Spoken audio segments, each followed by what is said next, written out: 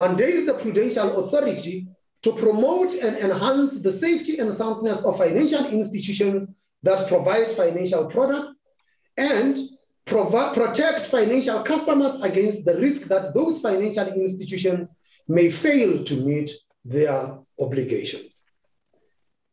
During the last couple of years, the Prudential Authority has intensified its supervision of UBank due to, firstly, corporate governance concerns, secondly, a high number of internal control weaknesses, and thirdly, the prolonged period it has taken to ensure the injection of sufficient capital to comply with the minimum capital requirements, diversify the bank's business model, and ensure the future sustainability of the bank. After having duly considered the seriousness of the issues facing the bank, and given that UBank is unlikely to immediately meet its obligations as required by the Banks Act and the regulations relating to the banks, the Minister of Finance, in consultation with the Prudential Authority, has decided to place UBank under curatorship with immediate effect. This is being done to proactively mitigate the adverse consequences on UBank's depositors and to preserve the stability of the South African banking and financial services sector as a whole. Upon an appointment of a curator, the management of UBank vests in the curator, subject to the supervision of the Prudential Authority. Any other person vested with the management of the affairs of the bank shall be divested thereof. The curator is also required to recover and take possession of all the assets of UBank.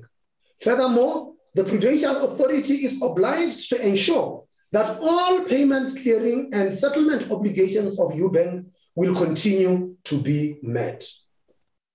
The curatorship provides the legal framework within which the necessary initiatives can take place to enable an orderly resolution.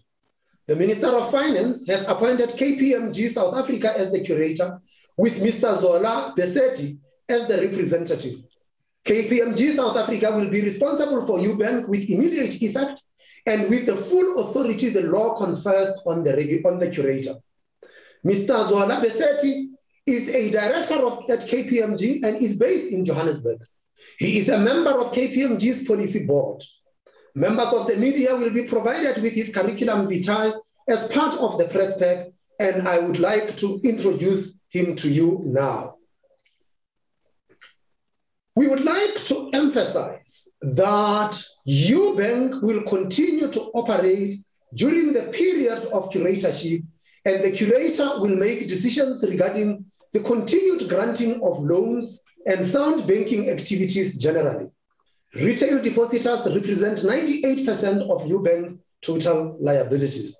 It is important to emphasize that UBank will continue to be open for business.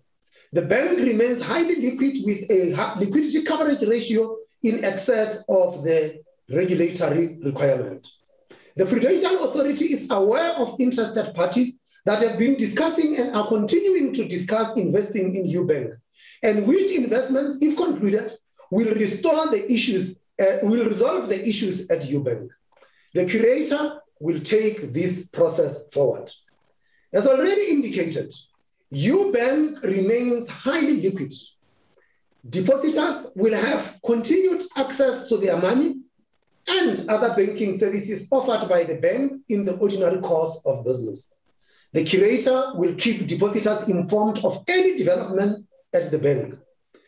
The curatorship is a protection procedure which gives the Prudential Authority the legal means to create the necessary space to implement a resolution plan. Customers and staff are encouraged to continue supporting UBank. We take this opportunity to highlight the following 2 points. South Africa's banking sector remains healthy and robust, and that there has been no indication that other South African banks have been negatively affected by UBank's current situation. Recording in progress. Of the Prudential Authority is to make every effort to ensure that South Africa's banks have adequate capital, liquidity, and leverage ratios. The Prudential Authority is and will remain an active supervisor. However, This can never substitute for management's role and its responsibility to manage a bank.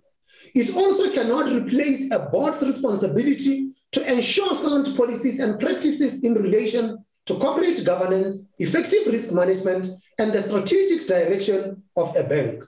Notwithstanding the challenges facing UBank, it plays an important role in supporting financial inclusion by serving mine workers and their families in remote rural areas. UBank has traditionally serviced the unserved and the underserved market. The Prudential Authority, therefore, remains committed to supporting financial inclusion by fulfilling its mandate of protecting the hard-earned funds of members of the public saved in the banks, and by continuing to maintain the strength of the banking and financial system. This concludes our statement with respect to UBank, and we will then take your questions. Zianda will moderate this. Please, the questions that we are taking are only in relation to UBank and the curatorship that has been announced. Any monetary policy questions, you do not have to wait very long. Thursday, 3 o'clock, we will be ready for you.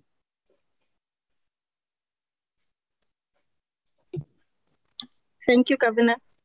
We don't have questions yet. Please, can we give the media a couple of seconds?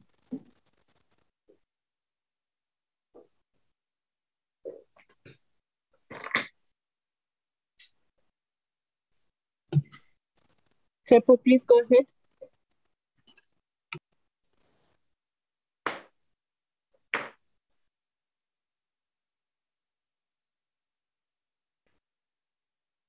Can't hear Tepo. Can you hear me now? Good afternoon, Governor. Yes, yes.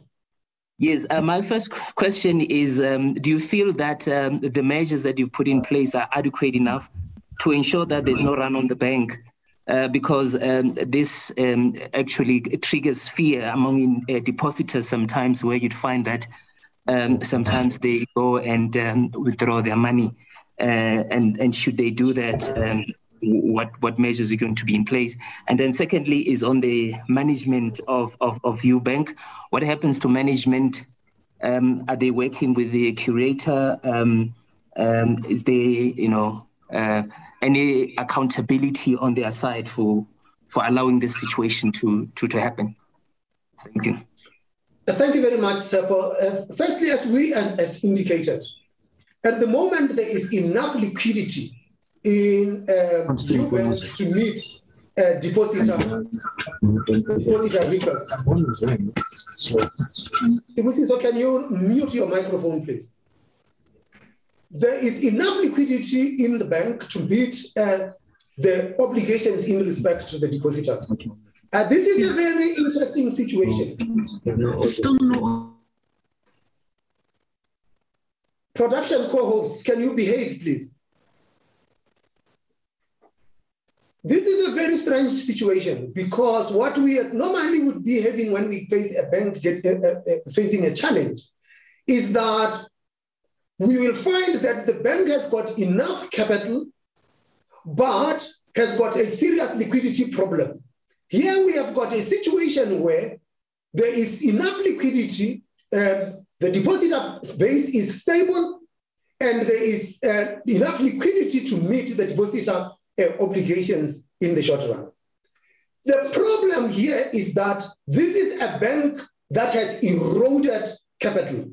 The net asset value of this bank is just, by estimate now, just around 208 million rand.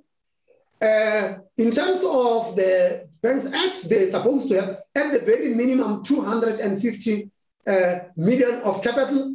But for the business that they are in, the capital adequacy for them would have had to be closer to 20%, and it is now below 5%. It is actually closer to 3%. And that is why we had to step in and reassure the depositors to say that the institution is going into curatorship.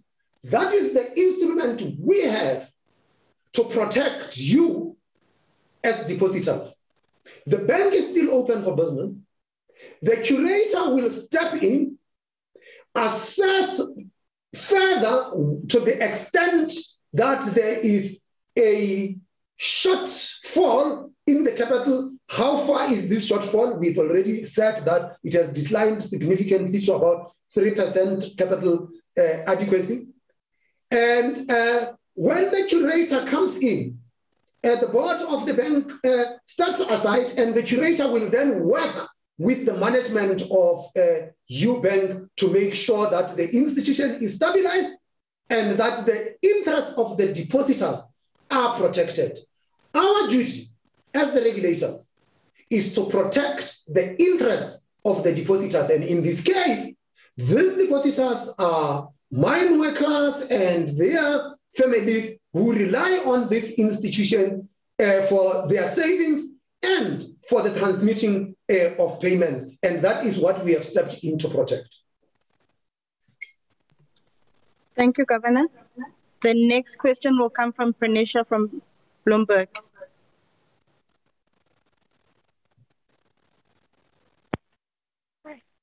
Pranisha, please unmute yourself. Thank you very much.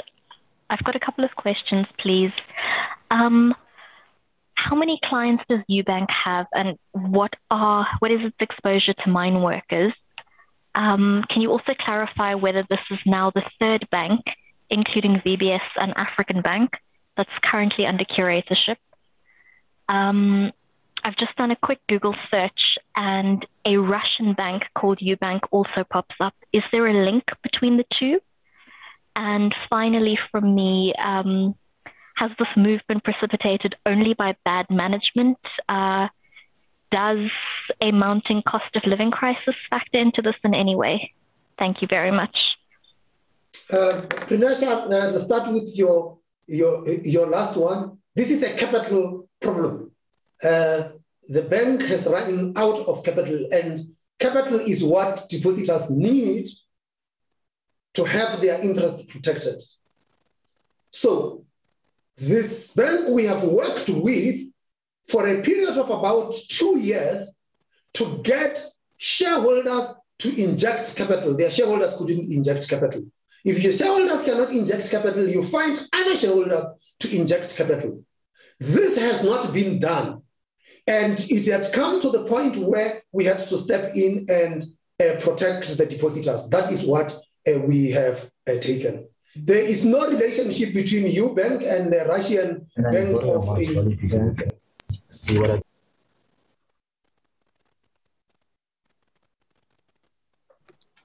Thank you, Governor. There is no relationship between a UBank and a Russian bank called UBank. This bank used to be called Taba Bank, if you are old enough to remember. And it is a South African bank that had been operating, servicing the mine workers.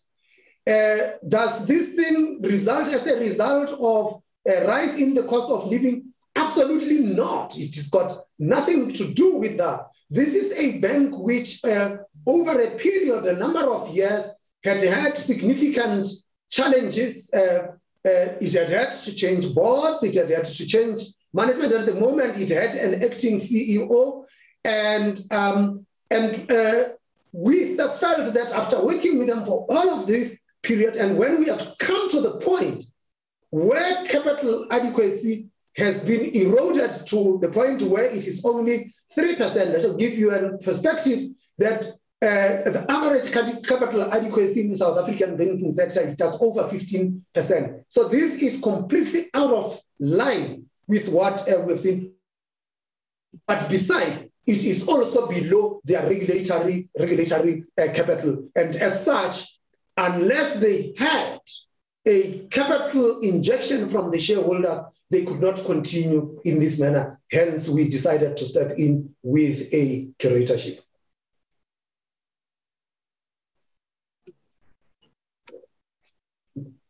Governor, if I could just clarify one other question that was asked by Pranisha in terms of the number of clients. Here we can only talk to the number of accounts, because even with the number of clients, you can have multiple accounts that are in this bank. So there are over 4.7 million accounts inside this bank at the moment. The second thing I would like to clarify has to do with capital. So the reason why capital is important for a bank is that in its nature, a bank will take risks in its business, and these risks come with potential losses. So the capital is there to absorb these losses as a buffer. So hence the governor was clarifying that there's not a liquidity problem here, but the risk might come later should this bank be faced with substantial losses, that if the full capital is eroded, there is no protection left for depositors. That is the role of capital in the bank. Thank you. Okay, thank you. Pranesha, your other question had to do with, you wanted to confirm if there are 3 banks under curatorship. The answer is no. VBS is not under curatorship. VBS is in liquidation. African Bank is not under curatorship. It has long exited curatorship. It is very much a normal bank that is operating out there with adequate capital, with adequate backing from its shareholders, with lines committed by its shareholders. At the time when African Bank initially was put in curatorship, or the old African Bank, because this is the new bank, the good bank, the old bank had deposits of just 100 million. Today, you are talking of African Bank with a depositor base of just over 9.3 billion rand. They are not in curatorship. So as it stands today, the only bank that will be under curatorship will be Ubank. There aren't 2 other banks in South Africa that are under curatorship. Thank you, Governor. We have a couple of questions online. The one question is similar to what Pranisha asked. It's from Dineo Faku at Sunday Times. She's asking how long the curatorship process will be. You've answered how many depositors are affected and if there are any similarities between what happened with Ubank and VBS. Thank you very much. Let me deal with that one question. That is, did the governor say 30% of capital load? It's 3% capital that we are actually faced with. How long does the curatorship process take? Well, it depends how deep the hole is. The curator gets in, makes the assessment, and since in this case there are